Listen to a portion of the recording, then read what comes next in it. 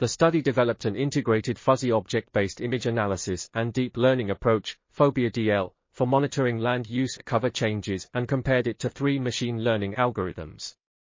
The Phobia-DL approach used fuzzy membership functions and deep convolutional neural networks, DCNNs, to derive object features and attributes, while the fuzzy synthetic evaluation and Dempster-Shafer theory, FSEDST, applied to validate and carry out spatial uncertainties.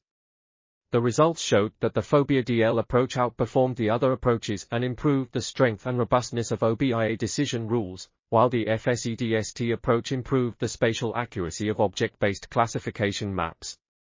The study supports lake restoration initiatives by decision-makers and authorities in applications such as drought mitigation, land use management, and precision agriculture programs.